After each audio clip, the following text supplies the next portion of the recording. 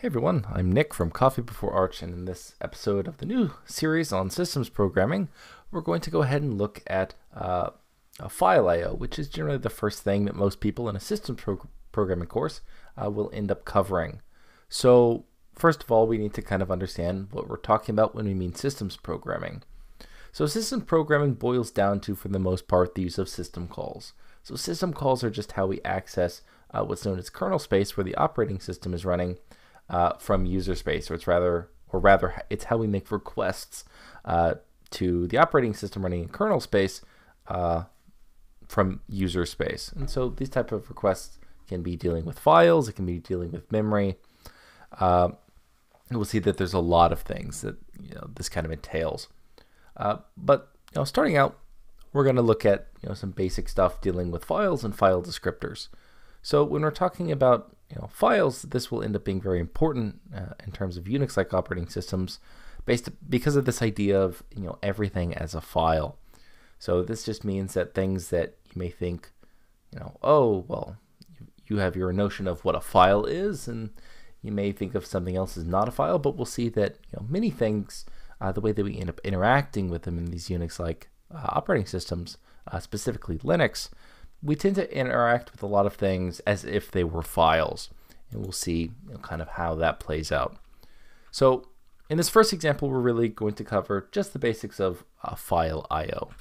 So we'll go ahead and open up our file, and so we'll include a couple of headers. So for our file control operations, we'll include this fcontrol.h, and then we'll include another new header for closing the file and using the file descriptor that we have.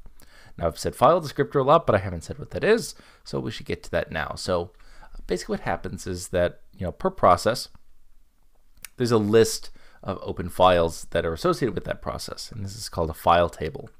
Now every entry inside of this file table includes this non-negative integer called a file descriptor. So the file descriptor is really just how we match here's a path to some file, we'll give it a non-negative integer to represent that path. And so, these table entries, they contain more information than just an integer for the file descriptor, but that's something that we'll leave to later when we actually want to say use that information. But by default, we've got three standard file descriptors, and that's this standard in, standard out, and standard error.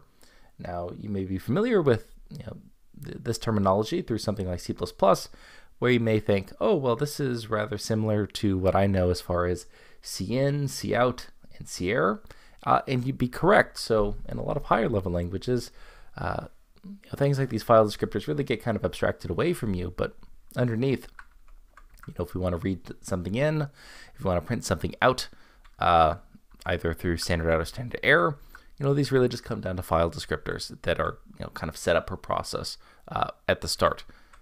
So here we've got standard in being file descriptor 0, so these are the integer numbers that they're associated with, so 0, 1, and 2. And then we'll have our own, which is just int, and we'll call it fd. Now, if we want to open up a new file, in this case, we've got this very basic file that's just text called test.txt. And all it has is a single line of text that says this is a sample file. So if we go ahead and go back here, so we'll go ahead and try out the system call, open. Now what open does is it will take two things in this case. It'll take a path to the file, and then it'll take a flag that is the access mode. Now if we go up here, we've got a little more detailed description, and it says it takes a file path, which is where the file is, a flag, and then the flag can include two things, and that is it requires to have an access mode, but then you can also add behaviors to it.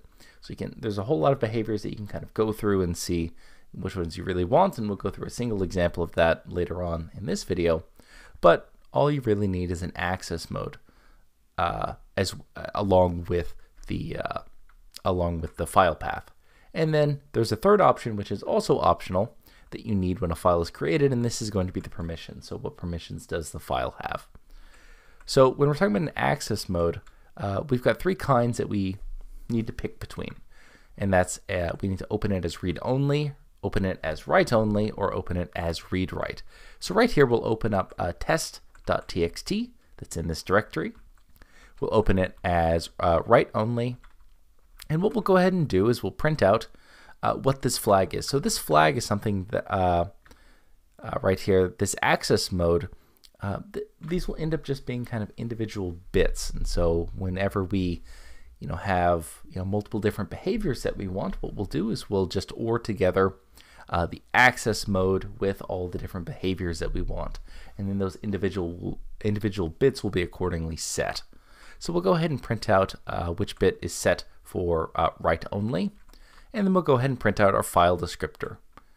So the next thing we'll do is something very simple, and that's just when we say, we don't care about this file anymore, we want to close it, and which is what we do with this close system call. And all we need to do is give it the file descriptor, because from the file descriptor, that just gets looked up in that that table that we talked about here, that file table. Now we'll go ahead and show another example, and that's with doing a couple more complicated things, but not terribly so. So what we want to do is we want to open up a file in write-only mode, like we did above, except this time we want to add one of the behavior modifiers. So in this case, we want to open it and truncate it, which means that we want to open up a file. We want to open up a file for writing.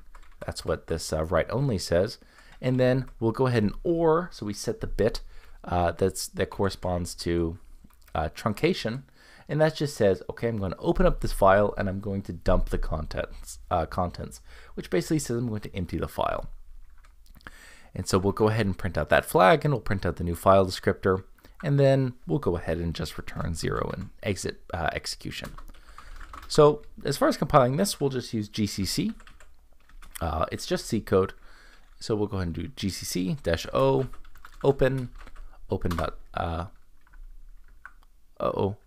other way, sorry, -O, not -C, and then open.c, and then we've got our executable. So again, we'll go ahead and look ahead of time. This is test.txt, and remember that after execution, the last thing we do is open it for as with the modifier for truncation. So this file will actually be dumped, so it'll be empty after execution. So we'll go ahead and do /open to run it.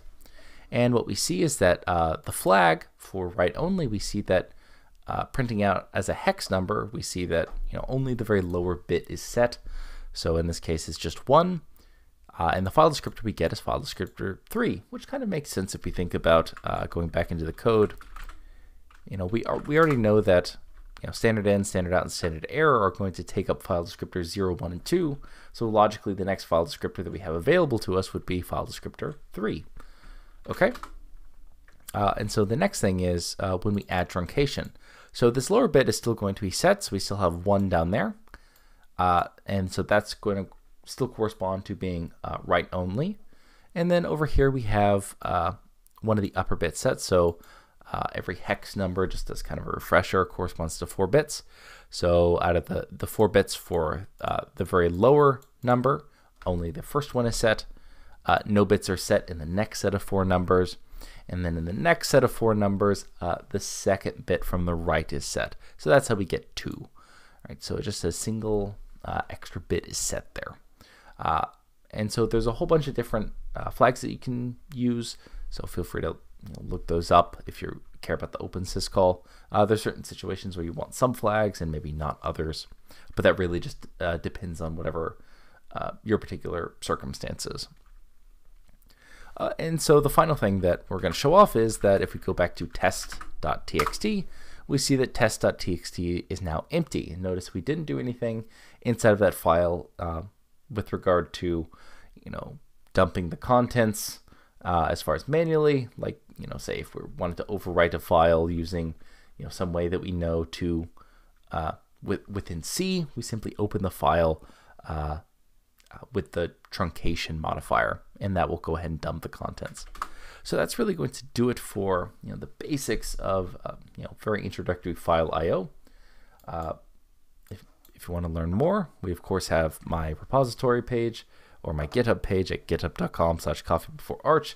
Now this includes all my other series, including stuff on GPU programming, C++ programming, Python programming, etc. So over here we looked at systems programming. So if we go here, the other topics that we're going to be talking about are more in depth on file I/O, buffered I/O, the more advanced I/O concepts, things like process management, advanced process management, stuff like threading. So this will be using pthreads, file and directory management, some more interesting stuff, at least in my mind, things like memory management, signals, and then also time. But for this video, we went ahead and looked at file I/O. So feel free to download this, play around with it. Let me know if you have any questions. As always, I'm Nick from Coffee Before Arch, and I hope you have a nice day.